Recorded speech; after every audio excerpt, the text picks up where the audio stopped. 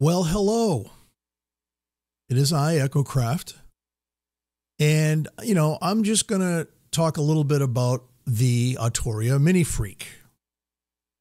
On this demo that I'm doing, I also did an unboxing video as well. But on the demo that I'm going to do, I already did the demo, but I'm going to show it to you anyway. And I like the way Synth Samurai did his demo because he took the presets and he kind of tweaked them. And that's kind of what I did. While I was doing that, I also made a few presets of my own by tweaking some of the presets built in. So without further ado, let's check it out. Here we go.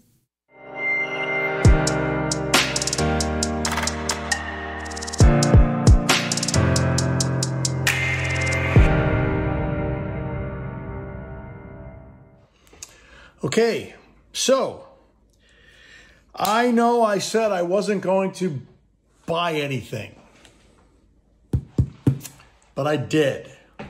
And I sold some stuff again. I sold a Korg Monologue Red, and I sold the Roland SEO2 and on Gear Exchange. And so I bought a miniFreak because I watched Synth Samurai's video and I watched Starsky Car's video and I watched a whole bunch of videos.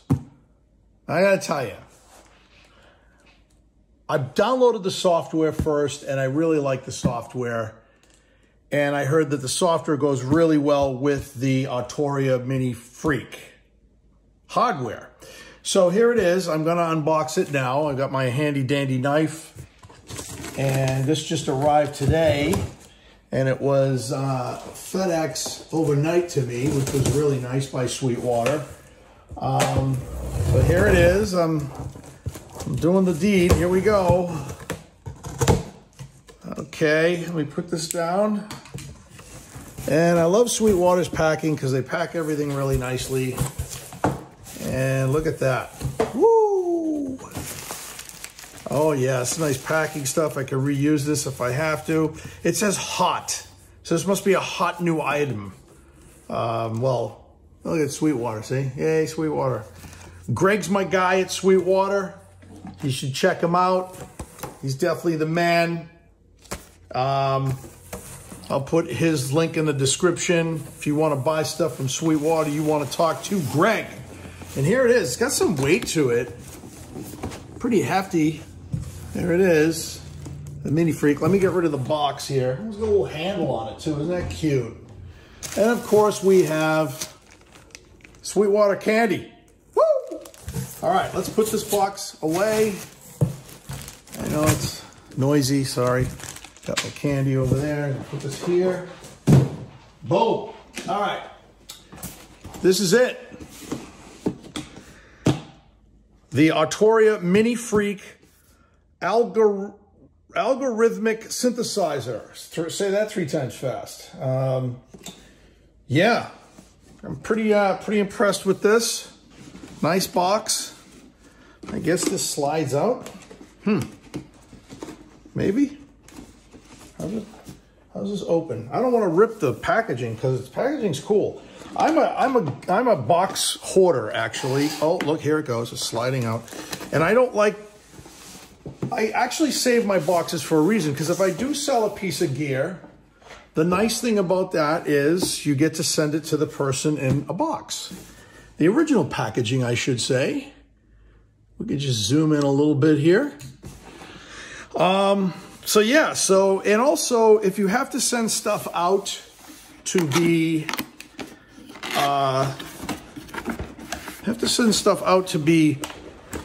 fixed, it's always good to send it in the original packaging, and it's nice. Let's see, we got USB cable. Wow. Oh, we got the Euro pack for the yeah. So that's nice that they give you a USB cable though. That's pretty cool. All right, and here it is.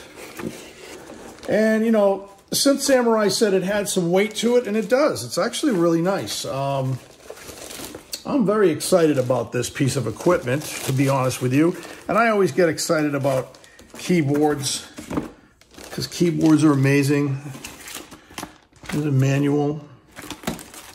I like modules too. And let me put this stuff back. Because, you know, I did the unboxing of the Wasp and the Cat by Behringer. And I really like those. I put all three of them together because I got an extra one. Oh, this is nice. Okay, Arturia. This is very nice. Let's zoom in a little bit. So we've got our sliders here, which are basically your pitch wheel and mod wheel. I love this thing. Now, this has a thing called the exploding frog on it. I'm not quite sure what that is yet. Nice knobs. Arturia definitely changed the knobs because I have a Matrix Brute and I also have a Drum Brute Impact. And I guess I can back that off a little bit. There we go. And the Drum Brute Impact and the Matrix Brute and the Key Step. And I also have a Beat Step. They all have those funky sticky knobs. And I know Arturia said that they will replace the knobs. I'm still waiting for a response back from them on that. But yeah, and I guess this also has a random feature, which is kind of interesting. So I know the miniFreak was very popular. Oh, these are buttons too. Ooh. Oh, very nice. I know the miniFreak was very cool, but I heard that this is better, and it's also polyphonic, duophonic. Polyphonic, duophonic. Let's see. What does it say here?